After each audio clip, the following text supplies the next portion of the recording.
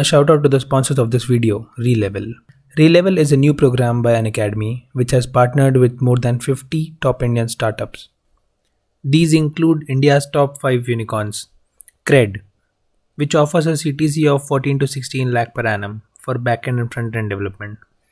Razorpay, which is hiring for backend development roles and offers a CTC of 20 to 24 lakh per annum. Urban Company offers a package of 3 to 6 lakh per annum for business development roles.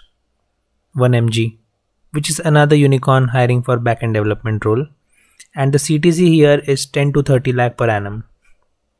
Digit, which is one of the largest insurance providers, is hiring for front-end and back-end developers at a CTC of 2 to 7 lakh per annum. At Relevel, no one cares about your college and your degree. You get jobs solely based on your skills. Here's how to do it. Go to relevel.com, book a slot, take a test of your choice. Once you receive your score, make your candidate profile. Relevel would guide you through this process, and you're done.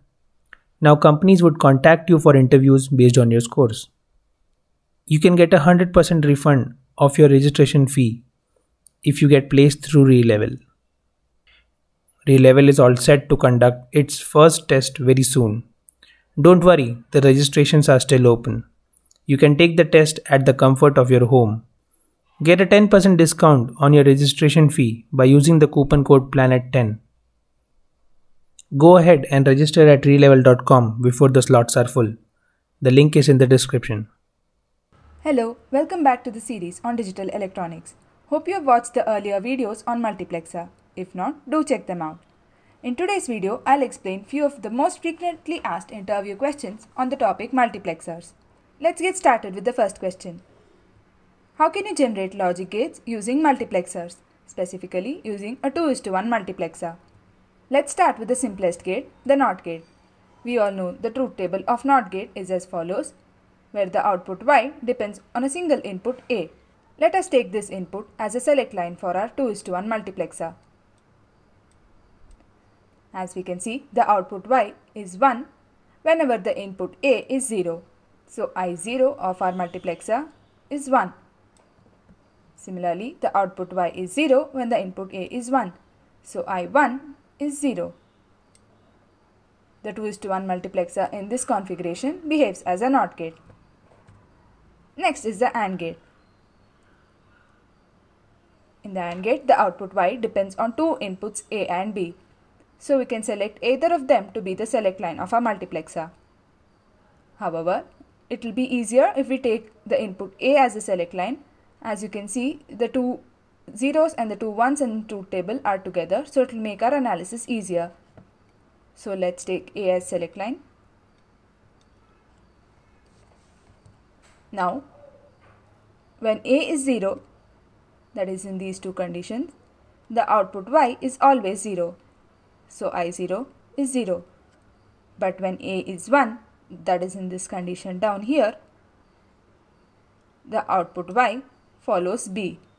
So I1 is B. The next gate is the OR gate. We'll repeat the same procedure. Take A as select line. When A is 0, the output Y follows B. So I0 is B. But when A is 1, the output Y is always 1. So I1 is 1. You can pause the video and try for the other gates as well. So next is an AND gate. Again the same procedure. Let's take A as select line.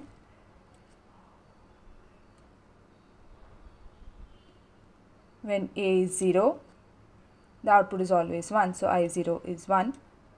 But when A is 1, here you can see that the output is B bar. When it's 0, B is 0, Y is 1. When B is 1, Y is 0. So I1 is B bar. For the NOR gate, again we take A as select line. When A is 0, Y is B bar again. So I0 is B bar. When A is 1, Y is always 0. So I1 is 0. For the XOR gate, when A is 0, Y is B, but when A is 1, Y is B bar.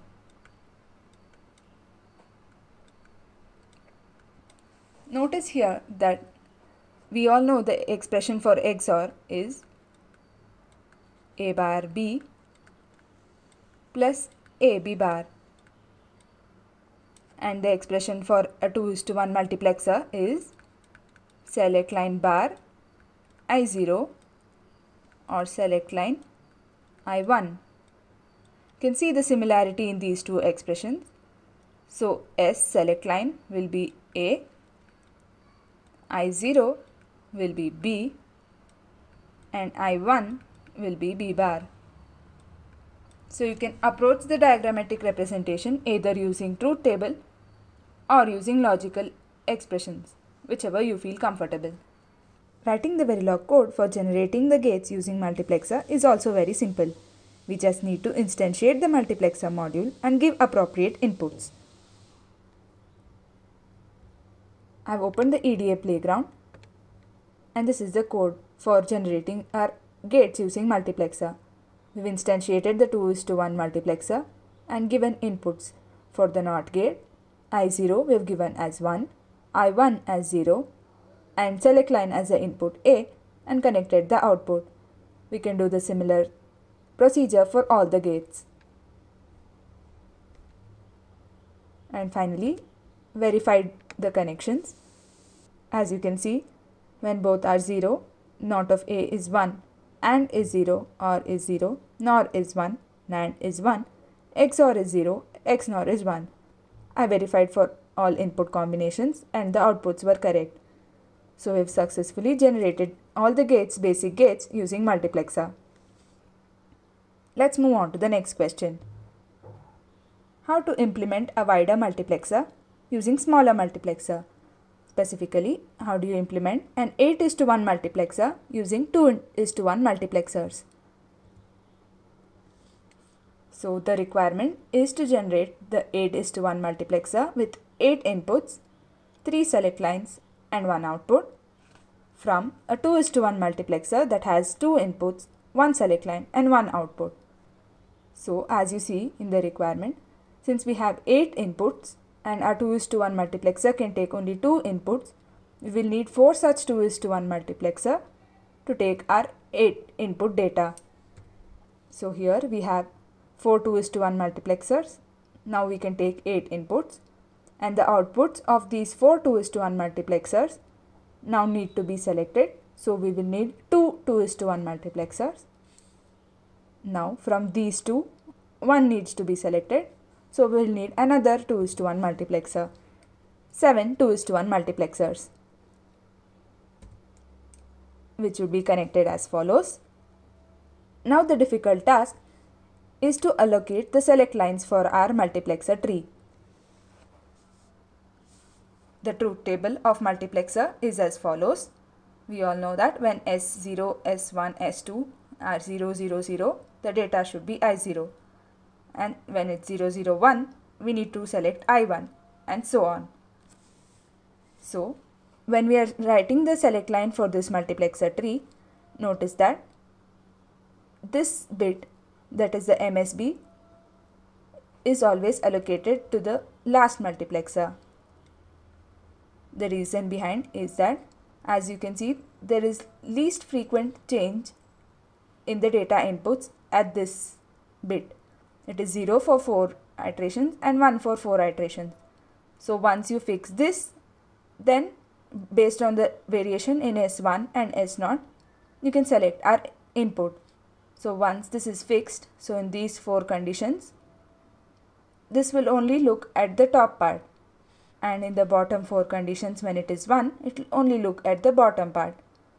So always remember that the MSB of your select line is given to the last multiplexer, or you can remember it as the least frequently changing one is given to the last multiplexer so that you can keep it fixed and move on to the next select line. So S2 is given here, followed by S1, and then finally your S0. So when S2 is 0, S1 is 0 and S0 is 0, here you will be getting I0. S2 is 0, S1 is 0 and S0 is 1, you will get I1, and so on.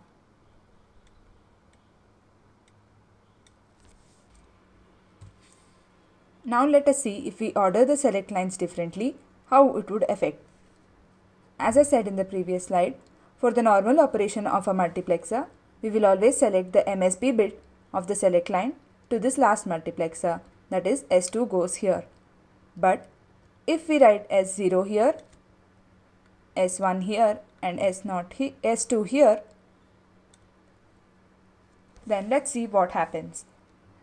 So when S0, S1 and S2 all are 0, we will be getting I0.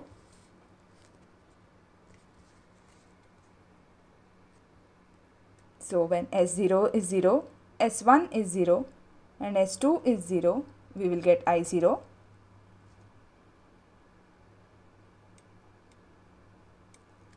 S0 is 0, S1 is 0 and S2 is 1.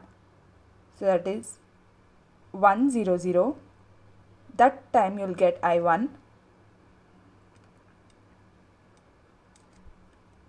0, S0 is 0, S1 is 1 and S2 is 0. That is 0 1 0. You will get I2.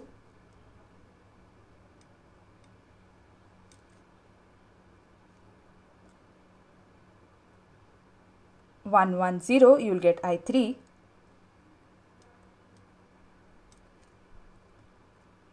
0 0 1, you will get I4. 1 1 1 1 0 1, you will get I5.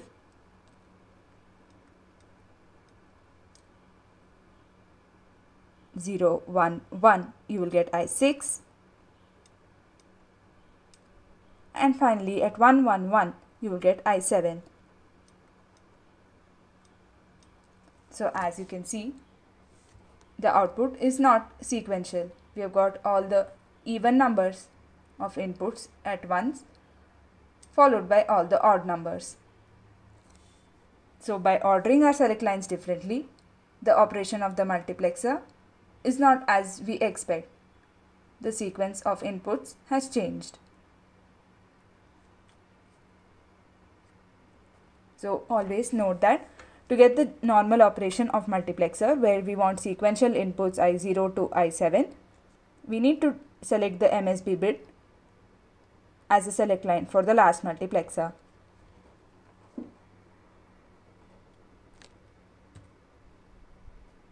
Let's move on to the next question.